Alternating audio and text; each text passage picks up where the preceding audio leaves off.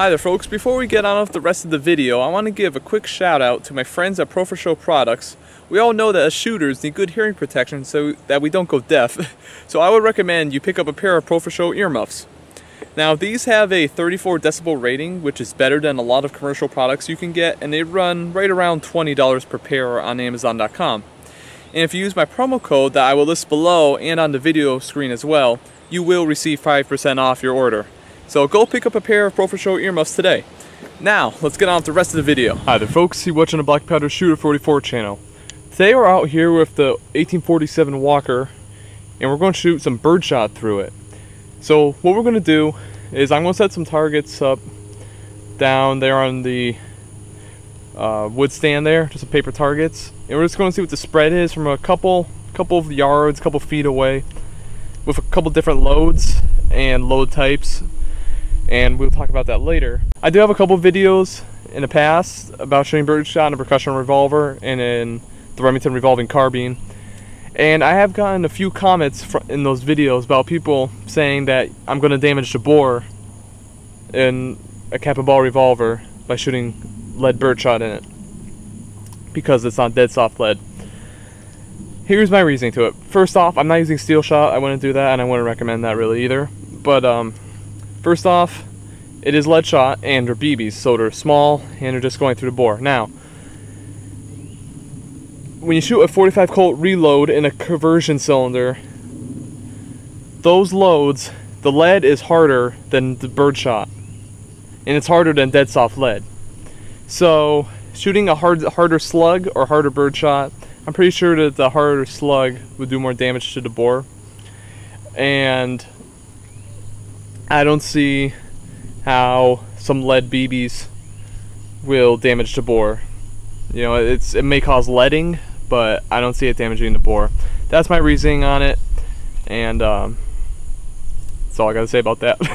Anyway, let's go load this up at the shooting table. Okay, so here I got the Walker up here at the table, and I just got it all disassembled, ready to go. And got some birdshot here. This little container, got a little scoop for it. Now our first load we're going to do is 40 grains of powder with a felt wad on the bottom and then a felt wad over the powder. That's going to be our first load. Our second load is going to be with these cardboard wads I punched out, and these are from like an 8-carton cardboard type material. And we're going to use that for the over powder and over shot card later, and I will tell you, what we use. But that's what we're going to use later. First off, we're going to use the felt. I'm going to take my Walker cylinder here, and I'm going to set my powder measure for 40 grains of powder. Got 40 grains there. Fill it up with our powder flask.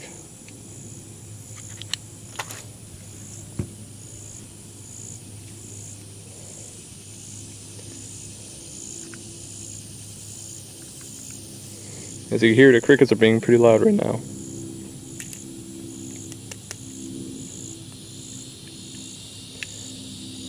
Okay, we got our charge air in the cylinder. Now what I'm going to do is I'm going to put in a felt wad. I'll push that down firmly on top of the powder. And now I'm going to take a scoop of shot. See, as you see, there really isn't a ton of room left. So using a lighter load is a better idea when using birdshot. So I'm going to take some shot here. I'm not going to need that much.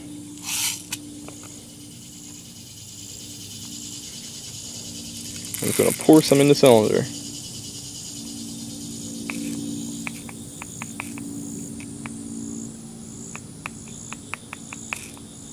Okay.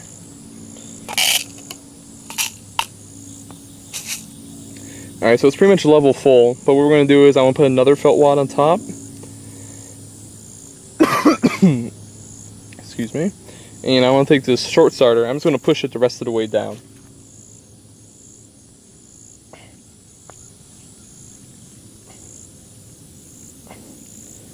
As you can see, got It's just below the chamber mouth, and if I really want to, I could put it in the gun and see if the loading lever to get a little firmer seal.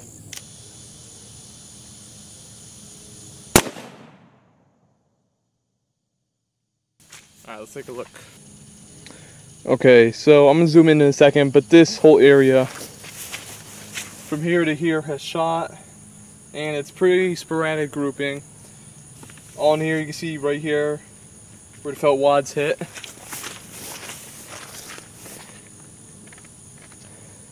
See, here's a closer look. You see they're pretty wide and spread out, not a tight grouping.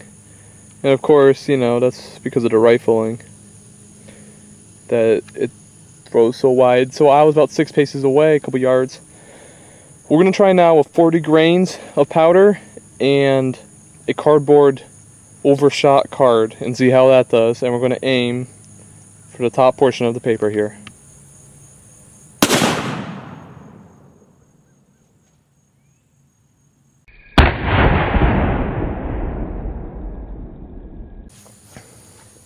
So once again, this was 40 grains of powder, but I used a cardboard overshot card, and I really packed the powder in, or the shot in there tight. And I got a little bit extra shot in there more than I did last time, and it shot a little better. As you see, this is where the wad hit, but overall, you see a couple of BBs out there. Down to here, about where the grouping is. So overall, this is better than our last one, I would say, and this is once again from 6 paces.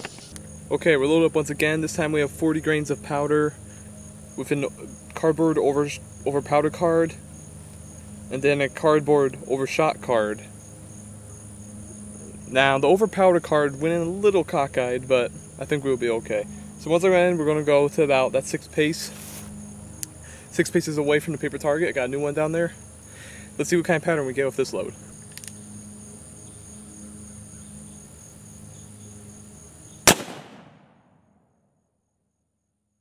So I was aiming for the middle here, and this is what we got. Now, I don't like this pattern as much as I did the last one. See, here's the shot. It does cover the whole area, but it's pretty widely spread out. So it's interesting. So now we're going to shoot another load up here at the top portion of the target. Alright, we're loaded up again, but this time I decided to change things up.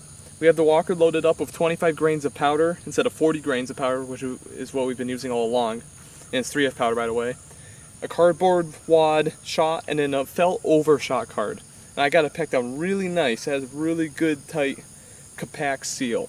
And I'm going to zoom in so you can see the shot in live action over here on the paper, on the top of the paper target. And we're going to see how it does. So, here it goes.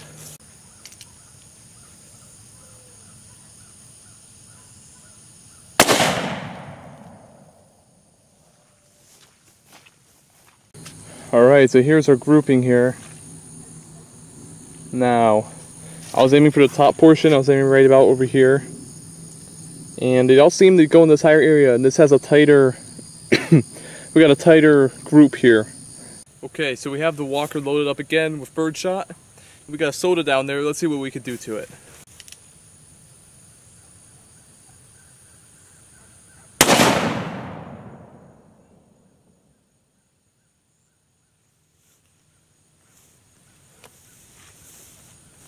Well, I'll tell you what, that load I was using was a lot more potent than the last ones. Wow. No, actually, just kidding. I actually had to load up with 50 grains of powder and a 457 round ball. That's why I did that. I wouldn't advise shooting a bottle like that with Birdshot. I don't know if it'll penetrate it, to be honest. Alright, so that'll wrap it up for our review on the 1847 Walker loaded up with Birdshot. We did a couple different loads, and I think that the 25 grains of powder load did the best. I was able to get a really nice compact seal. That's what you want. Whatever load you use, you want to get a nice compact seal. And I think using more shot as compared to using less powder is best. And using more powder and less shot is not, you're not going to get the optimal results. So it is a rifle barrel, so it's not going to shoot that accurately anyway. But would it work for snakes? Yeah, probably. I would say so. You know, I don't have a snake here to test it out on. But yeah, I would say it would do the job. You know, it's not the best, but it's better than nothing. So, you know, it's interesting to see what these guns can do and how versatile they can be. So, that'll wrap it up for our review. Thank you for watching, folks. And be sure to follow me on Instagram at blackpowdershooter.44. There, I post updates and sneak peeks before I upload a video, so you get to see what's going on first before I upload the video to YouTube. So go follow me over there. And also, I have a link to my Instagram page down below at blackpowdershooter.44. Also, I also have my Pro for Show discount promo code down below, and you can use that with your purchase over there on Amazon.com for your Pro for Show earmuff purchase, and you'll get 5% off your purchase. And right now, the earmuffs run right around, as of right now, they're running at $16.97. I just checked, and with the promo code, you get a little more off. So go pick up a pair of those earmuffs today. They have 34 decibel rating, which you already heard about at the beginning of the video anyway. Anyway, thank you for watching, folks, and until next time, have a great day.